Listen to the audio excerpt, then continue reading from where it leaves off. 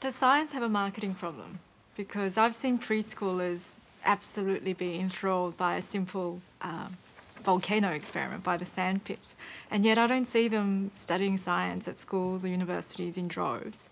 So what can be done, not just by government, but by parents, scientists, and perhaps the media, to ignite and sustain a passion for science? Let's start with Marita there. I mean, I've founded RoboGals. We go out to schools with robots, teach girls how to build and program robots. And what we found is that kids really respond to why. Why are we doing this? Why are we making this robot move around? And we tell them, well, there's an animal, it's an environmental disaster. We're building this robot to go and rescue it.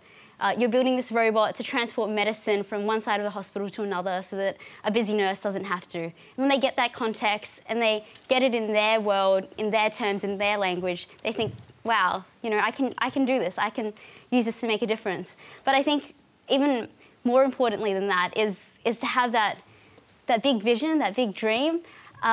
When America put the first man on the moon, the average age of the engineer working at NASA at the time was 28.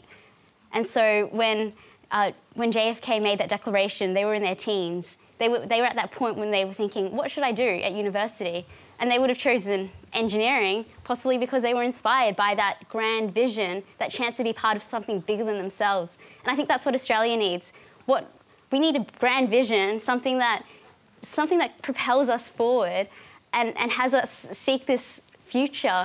And that's what I do every day in my life. I build robot arms, and it, you know, I put all my time, all my money, all my energy into building these robots, and people just think I'm crazy. But I think in the future there are going to be robots in the world, and I want to be part of creating that future. And so that's what I'm doing.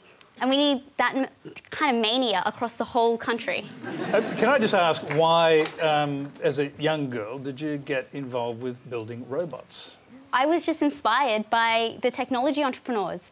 When I was in my teens, I read about the Google guys and Steve Jobs and Steve Wozniak, and sitting there reading my Time magazine, I thought, oh my gosh, they were 21, 25, they were studying their PhD, early 20s, and they dropped out because they saw an even bigger opportunity to make an impact in the world.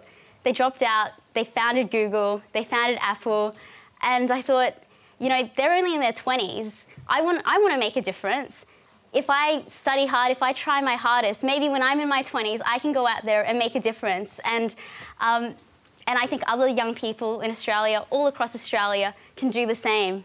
There's no doubt in my mind that the next Google, the next Apple, the next Facebook can come from Australia. We have the foundations. We need the vision. We need to build on what we have to go forward.